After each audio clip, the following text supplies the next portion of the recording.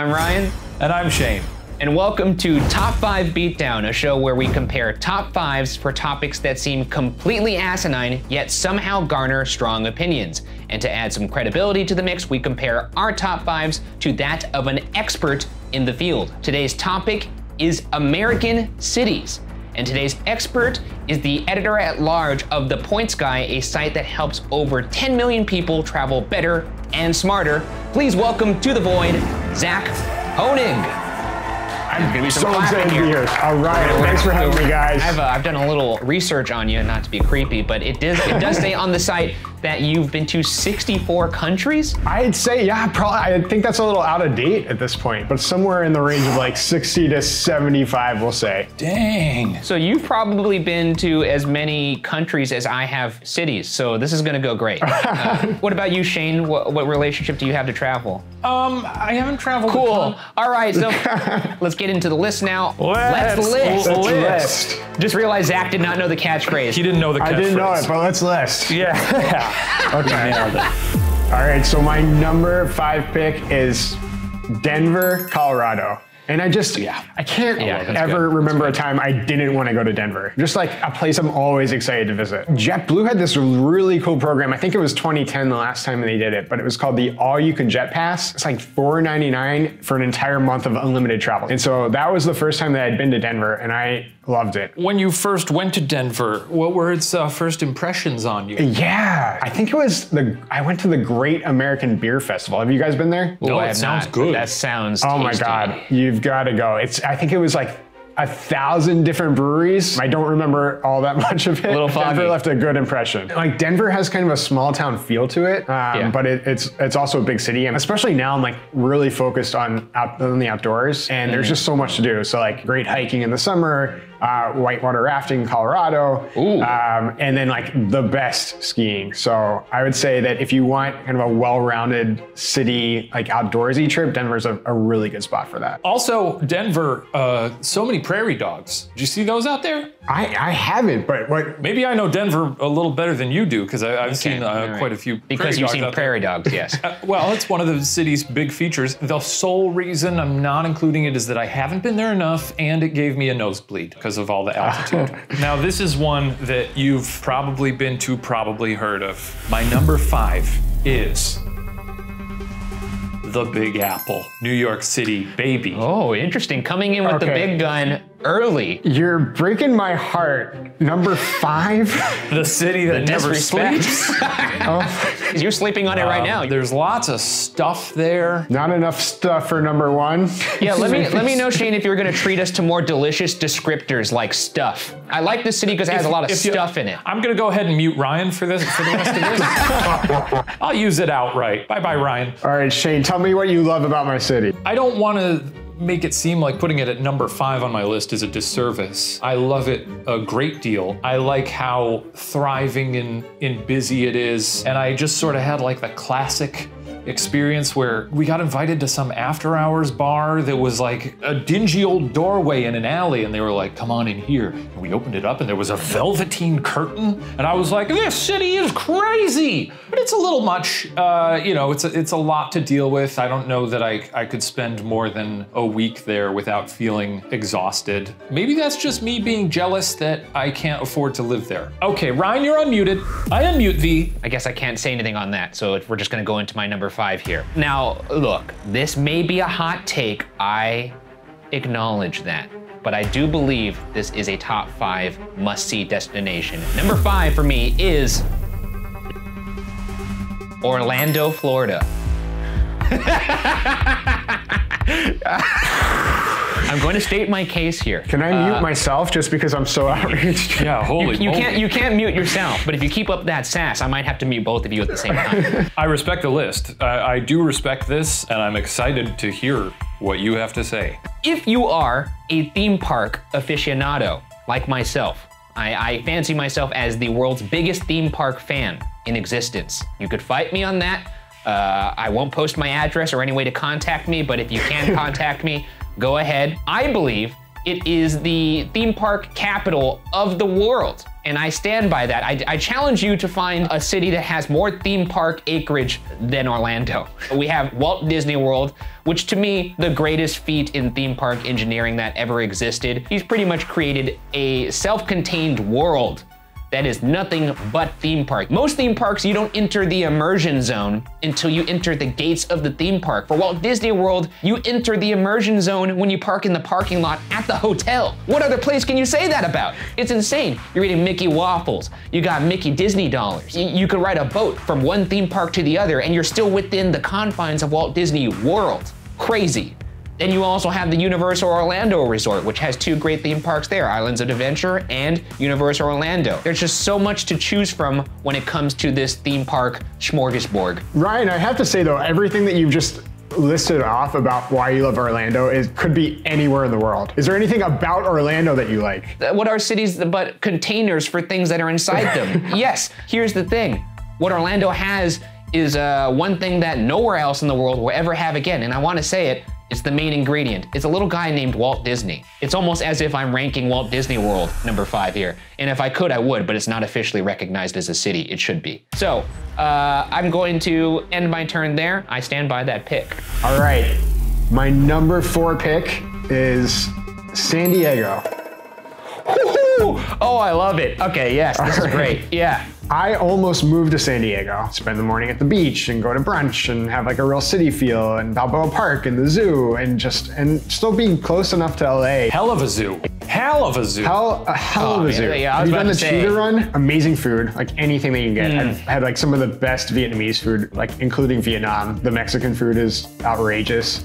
So good. Even in Old Town, which is kind of touristy, but there's some good Mexican food there. I love Old Town. I go to Cafe Coyote all the time. Oh yeah, that's a good spot. Solid number 4 in the US. San Diego did not make my list, but it almost did. San Diego to me is like what people thought LA was when LA is described to them. And then they get to LA and it's very congested. And then you get to San Diego and you're like, this is what I thought. Ocean breeze while in the city enjoying a nice beer. That sounds great. San Diego is like a lot of people wearing sweatpants in the sunshine. Perfectly chill. It's so nice there that it feels like a simulation.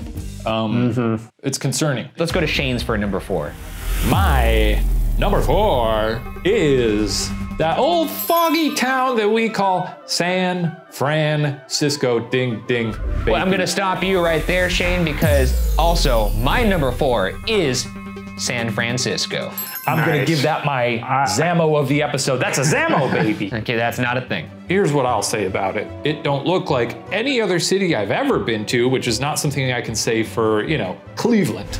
Sorry, About Cleveland. to say, what did Cleveland do to you? It's great. It smells like the sea all the time. It does. You can hear fog horns. It's very hilly, which is weird. Yeah, I've always had a good time there. Amazing meals in that Chinatown too. I'd say like easily one of the best Chinatowns. And their seafood is fucking amazing. Great nightlife there. And also, like Shane says, it really does feel like you're connected to the sea everywhere you go there. And there's always amazing views there because of the hills. Oh yeah, you really bulk up those calves. It's a great walking city. A good bread too. The sourdough. Before sourdough was a thing during the pandemic. It's always been in San Francisco. We're over it now, but I've been a sourdough head for a long time. Solid number 4. Let's go to number 3s now. Breaking into the top 3. All right, so my number 3 pick is Philadelphia.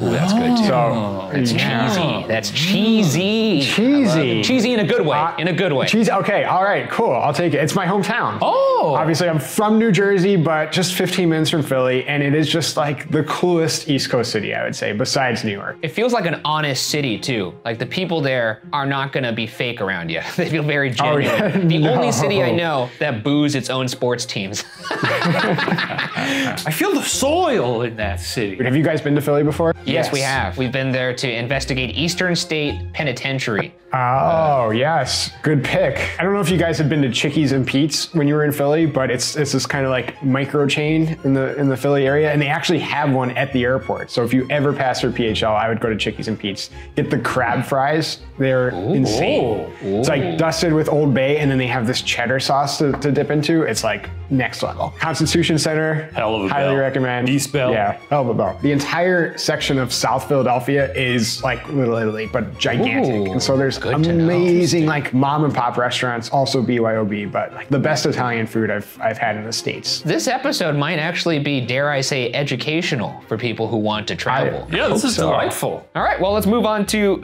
Shane's number 3. Oh boy, now this is a city in the US. My number 3 is New Orleans, Louisiana. Oh yeah, that's good stuff. Solid pick. When I visited New Orleans for the first time and for a while afterwards, I probably would have put this at number 1 because it's very easy to become intoxicated when you visit a city for the first time. That is true. And when I That is visited, true. I completely forgot about the rest of America when I was there because Me too. it just kind of feels like it's in its own cultural bubble in a way that is really fascinating. I've only been there once for the Unsolved shoot. You know, visiting a place once, it's kind of hard to make it crack the list, but we were there for 7 days. It's like it casts a spell on you when you're there. Yeah, it kicks ass. You don't want to go to New Orleans in August, I'll say that. No, definitely not. no. No, Oh, definitely no. not. Absolutely not. Never. Let's move on to my number 3. My number 3 is the Big Apple, New York City, coming in at number 3. New York City. It cracked the top 3. Right. We've talked about it already. The diversity of all the boroughs and what they have to offer and how they each have their own little unique vibe. Pretty good. They really truly do feel like distinct different places. Amazing food, amazing nightlife. They go all night long out there. Highly walkable, public transportation off the charts, parks amazing. One of the best nights of karaokeing, if that's a verb. I just made it one. Ryan, what's your take on New Yorkers interacting with the locals? You know, when I see someone holding a map out or looking on their phone and it's clear they're lost, like I'll go up and offer to help them. Well, you are in the minority, sir. You think so?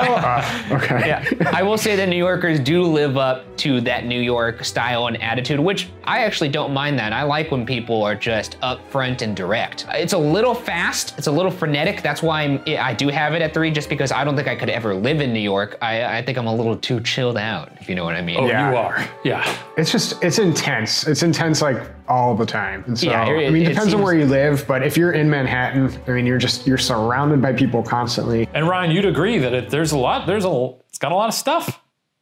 Yeah, sure. I the forgot park? what you were referencing. Yeah. Let's go to number 2 for Zach. Number 2, we're getting rounding there. the bend here. Number 2, my number 2 pick is Austin, Texas. Whew. And I haven't heard Austin from you guys yet, which makes me think it's either number 2 or number 1, or maybe number 6, but For me, maybe not. and this is Ooh. unfortunate. Well, here's the thing. I've never been to Austin, always wanted to go. Shane and I actually had a trip to Austin planned the week after the pandemic struck. Oh, right smack dab in the middle of South by Southwest. And then we didn't. Well, We stayed home You have instead. to go, and you have to go, and you have to go outside of South by. Go to South by, but then go another time, and then judge Austin. Live music too in Austin, I hear, is amazing. Oh my so. God, yeah. 3rd Street is just like it's wall to wall, just live music every night of the week. Is there like a lot of that like You've got some of that. like a Well, I was picturing more like a Jackson, Maine, like a maybe it's time to let the old way down. Oh yeah. There's something for everyone there, I would say. Oh, that sounds in good. Austin. If it's a mix of those 3 things that we sang, then I'm excited to hear. The food in Austin is next level. So obviously the barbecue. Austin is famous for its really, really long waits for like the best barbecue. But a tip, there's this restaurant called Lambert's, and they're actually an open table, so you can reserve, as long as you do it like weeks or months in advance, you can actually reserve a table before you go, and then you get really good barbecue and you don't have to wait in line. The walkability score is up there. Like you can stay in any of the downtown hotels in Austin and just like see everything on foot, which is the way to do it, I'd say. Austin, Texas, number 2. Yeah, I'm sorry we can't weigh in on it more. Like I said, I've been to a lot, but that is one of my blind spots. What you can weigh in on, Shane, is your number 2. My number 2 is Portland, Oregon. I've always wanted to go. This almost snuck on as well. Like I said previously, every now and then you visit a city, and when you're there, you're like, wow, this really got a lot going on. There's a lot of crows, and the crows are gonna get how much chefs? Kiss? You're like a regular Steve Irwin over there. Every city you talk about a little critter that they're famous for. With Denver, you were talking about prairie dogs. It's a very wet city, obviously, and I like that. I like how wet it is. It's sort of, when I was there, it smelled like mulch everywhere I went, but the good mulch, not like a bad mulch. That doesn't sound You went during good. mulching season, perhaps. Was it the spring? The first time I flew into Portland, there was a guy on the plane next to me who was a native. He was like, "Is this your first time in Portland?" And I said, "Yes, sir, it is." And he said, "I invite you, when you step outside, to take a lungful of that fresh Portland air." He invited me. I feel moved. Yeah, it was a great way to be welcomed into the city. Every single place that we ducked into on a whim ended up being absolutely delicious. There was one morning where it was real rainy. We ducked into this tavern and we were like, "Do you guys have food?" And they were like, "Yeah, go out back." And out back, it was like this, it looked like Hagrid's cabin. That's cool. There was like fires everywhere, and they served us like potatoes and bacon and eggs in like a big aluminum tin. It was wild. Wow. It's a beautiful city. I love it. It feels like a fairy tale when you're there. A very weird city. You would fit in there. Oh, yeah, a weirdo like me? Number 2 for me, we've already talked about it. It may be my favorite city in the world, but I don't know. But number 2 for me, for now, is the Big Easy, New Orleans. I love this place. So Shane and I went to this place one time for Unsolved, and I knew I had to go back. The French Quarter is amazing. You could walk into the French Quarter, spend a whole weekend being enamored by the culture that's presented by it, all the historic buildings and like the history of voodoo, which is very prevalent in the streets there. But there are plenty of things to offer outside the French Quarter, namely the Garden District, which is beautiful. Kind of Victorian mansions. You could also see one of the mansions that inspired Walt Disney to make the Haunted Mansion. And this is not even talking about the main attraction, which is the jazz live music there. My grandpa had a jazz band, so I have a lot of memories of watching my grandpa play live, so New Orleans kind of really spoke to me. And for my birthday, I flew my parents out there and we saw a jazz performance at Preservation Hall, which is one of the top 10 experiences of my life. Moved my father to tears because he thought of my grandfather as we watched these people at the top of their craft. Best Cajun food I've ever had, also beignets for days. It's the only place I've been to in America where I felt like I'm not in America anymore. It's very self-contained, especially in the French Quarter. I remember when we got there for Unsolved, you looked around, you said, "Guys, where are we?" I'm in love with that city. I love it so much. You may notice a big city is missing from my top 5 list, but I've given some clues. But the official reveal, my number 1 pick is New York City. Wow.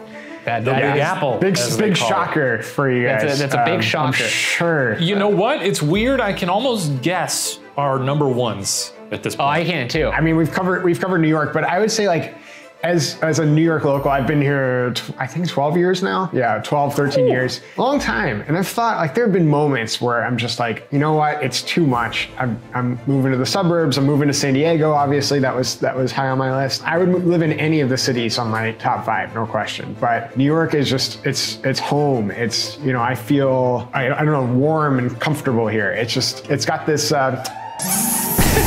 oh, there's the chef's kiss. There's the chef's kiss. I had to throw it out there. I saved it for number 1. Even in the rain, even in the middle of the pandemic, I could just like walk out to the farmer's market. You know, walking through the different neighborhoods, it feels comfortable. It's the only place where I really like have that feeling of I guess belonging. So I'm gonna start tearing up here. But no, I love New York, and I'm just like each year I make a new discovery. I don't know if you guys have heard of Governor's Island, but it used to be a Coast Guard base. You have a view of the sky, like an amazing view. You're surrounded by nature. There are birds that you'll never see in the city. I mean, in Manhattan, I pretty much only see pigeons, but when you guys come back next time, definitely check it out. You know, I do love New York, much like the t-shirts say, and I'm sure you own one of those. One thing I do is if I ever miss the city and I want to be transported to there, you know what I toss on? You've Got Mail. The motion picture? Swing and a miss. Well, Zach, it's very funny. I guess maybe I'm more of a New Yorker than you because you like You've Got Mail more. You're right. Oh, okay. Shane, I'm muting you. Yeah, I'm muting you. That's fair. I think it's a worthy number 1. It makes sense to me. Let's move to Shane's number 1. We can unmute Shane now. He's out of prison. My number 1 is Hog butcher for the world, stormy, husky, brawling city of big shoulders, Chicago, Illinois. There it is. It's a beautiful town. It's got a nice lake, great food, good meat. You know, it's cold, it's hot, it's temperate. I would argue better museums than any other city in the world. Morton Arboretum. You think any of those are better than the Met? Yes. Okay. Well, that's dumb. The Art Institute. I think the Art Institute. If you go pound for pound what they're housing at the Art Institute versus the Met, you might be surprised. I don't have much else to say about it. I love it. It's great. That is the good mark of a number one. Don't have a lot to say about it, but it's number one. You know, it's just sort of it's ineffable. You know. I feel it. I've had amazing trips to Chicago. It's like definitely in the top 10. I would say like maybe number 8. Let's say it's number 8. Windy, yes. The windy city. Not for its wind, actually, but politicians. Fun fact. You know, no surprise for me on this one. Let's move on to my number one here. Also, not going to be much of a surprise here, but my number one is Los Angeles, the city of angels. Look, folks. I didn't see this being your number one. Why not? Why did you not see this? I don't know. I know you live here, but I was like, well, this probably isn't going to crack his top 5. This place, you know? It is. It does. Yeah. I find it hard to think of another place where I'd rather live in terms of the diversity of the life that it offers. You can go to the beach, you go to the mountains, you could be snowboarding or surfing. Obviously, this is the home of cinema, where we worship cinema like it is a religion, and like a religion. A short drive away to the best theme park in the world, maybe Disneyland, California. Also, Knott's Berry Farm right down the way, Universal Studios Hollywood. A whole bunch of fun stuff out here in LA when it comes to that kind of thing. Very fun tourist attractions, I would say, that also do live up to the fun of them. Most tourist attractions kind of suck, but the ones in LA I feel like do live up to the billing. And food-wise, up there with New York, San Francisco, a diverse offering of all kinds of cultures. We have Venice, Santa Monica, downtown, Echo Park. I think it might be the best city to drive through, as long as you're not on the freeway during rush hour. But the only movie I feel like that's ever really captured that is Once Upon a Time in Hollywood. I just love it so much. And I think really what it comes down to, other than the fact that it is my home and it always has been my home, anytime I travel somewhere, I love it. I'm enamored by it. Some place like New Orleans, there's that brief thought that like maybe I could live here, but I never really can pull the trigger because I always just miss LA. I always miss LA when I leave LA, and I'm always happy to come back to LA despite having to funnel through the worst airport in the world. No question. It is home for me, and I can't imagine living anywhere else. It's just got everything. LA has everything. Not everything. It doesn't have everything, but it's got a lot of stuff. What does it not have? Weather, but I know you don't. You don't like weather. I don't know what to say about it. He was talking about weather, and it was it's annoying. I like LA because it is a place that chooses to only live in the best weather. When you want some cold, you could drive to the mountains, you could experience the cold. I appreciate that. It's just always a pleasurable experience to step outside, unless of course there's fires. I mean, I've been to LA so many times. I've got a bunch of family that lives there. I feel like so much less stressed out being in San Diego than I do in LA. Yeah. Again, another like top 10 city for me. We could unmute Shane. Or the air is poison. But how long does winter last in Chicago? 9 months? Usually about 5 or 6. Yeah, I love taking a shower and then having my hair break off my head like it's rock candy. I guess that does it for all of our lists. Does anybody have any final words they want to get in here before we get out of here? I gotta say, I've loved the lists. Zach, I want to thank you for joining us. This may be the most educational episode we've done thus far, and I've enjoyed like even places where I haven't been, like Austin. Well, heck, I feel like I've gone there. And I have to go to Portland. I've never been to Portland, Oregon. You gotta see the crows. The crows. Yeah, gotta see the crows. Very solid list all around, I would say. That does it for this episode of Top 5 Beatdown. Chime off in the comments if you think we nailed it or if we missed the mark on our list. Looking forward to reading those. And before we get out of here, Zach, is there anything you would like to plug? Yeah, you'll find a ton of information about all of these cities on the Points Guy. So including how to get there on miles and how to stay on your hotel points. So definitely check out thepointsguy.com. And as always, that's the list. The list. We nailed it again. We nailed it again every time.